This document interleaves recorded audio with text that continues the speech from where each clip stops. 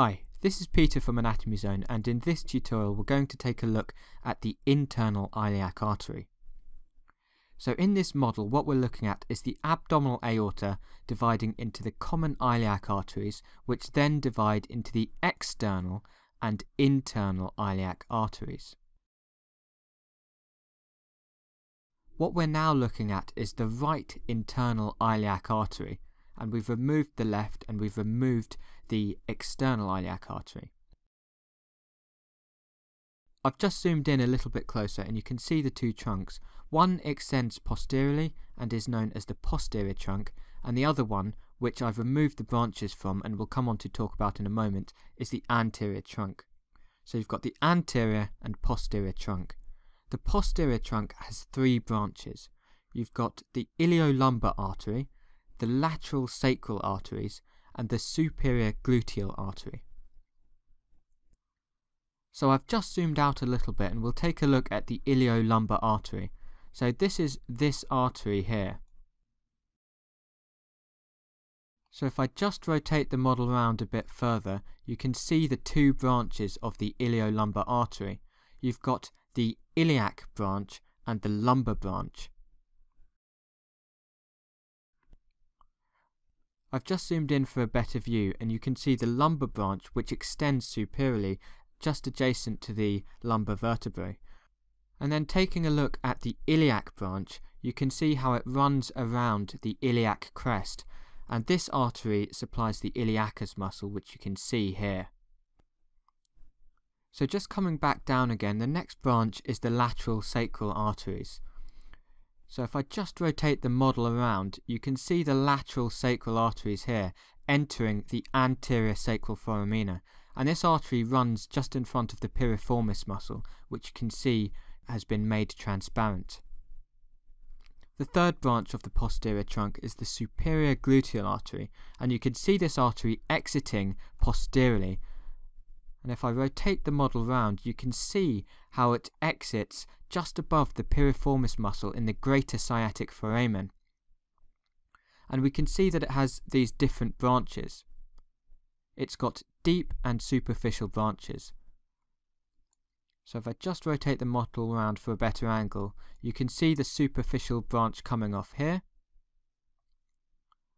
And rotating around again, you can see the deep branch, which is adherent to the gluteus minimus muscle. And this branch divides into two branches, a superior and an inferior branch.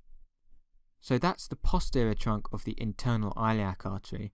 Next we'll take a look at the anterior trunk.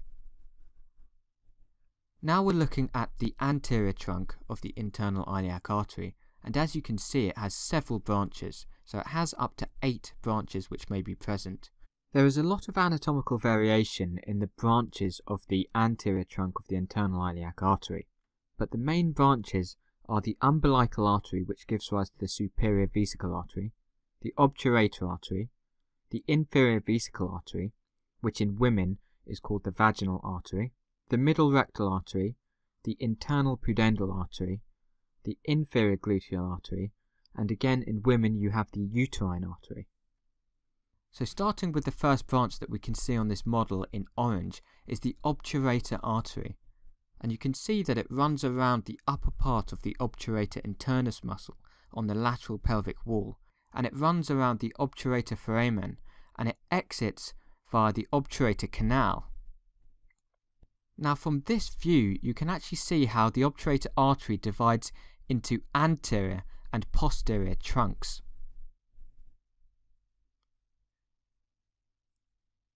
And if I just rotate the model a bit more so you can see the course of this artery, you can see how it encircles the obturator foramen. Now I've just removed the femur, and what you can see is a little branch of the posterior branch of the obturator artery, which is given off and it supplies the head of the femur. So it runs into the acetabulum and supplies the head of the femur. Now just rotating back around again, we can take a look at the other branches. So next we have the umbilical artery. This originates in fetal life as the artery that carries deoxygenated blood from the fetus to the placenta in the umbilical cord. The umbilical artery gives off the superior vesical artery, which has numerous branches which supply the bladder, the ureter, and in men the seminal vesicles and the vas deferens. So just distal to the origin of the superior vesical artery is the obliterated umbilical artery. So this means that it is not patent and is actually a fibrous remnant of the fetal umbilical artery, forming the medial umbilical ligament, which then attaches to the anterior abdominal wall.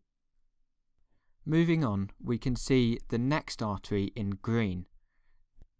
So on this model you can see this common trunk here, which gives rise to two arteries.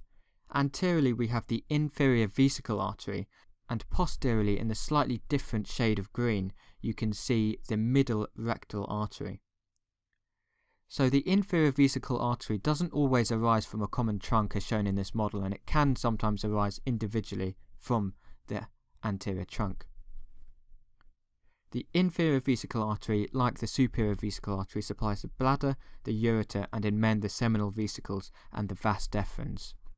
If I just rotate the model round again, you can see the middle rectal artery coming off to supply the rectum. So something worth pointing out is that in women, the inferior vesical artery is replaced by the vaginal artery. There's a lot of variation in anatomical texts' description of the vaginal artery. Some say it replaces the inferior vesical artery, some say the vaginal artery is an additional artery, and other sources say it may or may not replace the inferior vesical artery. The next branch is the internal pudendal artery, which you can see in blue, and it exits the greater sciatic foramen between the ischio-coccygeus muscle and the piriformis muscle, which is translucent. It then descends, and you can see how it enters the perineal region via the lesser sciatic foramen to give off several different branches. The final branch, which you can see here in purple, is the inferior gluteal artery, and in this model you can see that it kind of comes off a common trunk with the internal pudendal artery, so this is sometimes seen as an anatomical variant. Again, the inferior gluteal artery exits via the greater sciatic foramen, and it passes, like the internal pudendal artery, between the piriformis and the ischio-coccygeus muscle, running deep to the gluteus maximus muscle to supply the gluteal region. The final artery to mention, which isn't visualized in this model, is the uterine artery, which is found in females. The uterine artery runs in the broad ligament to provide the major blood supply to the uterus, and it also anastomoses with other vessels to provide the arterial supply to the ovaries as well as the vagina. So those are the branches of the internal iliac artery.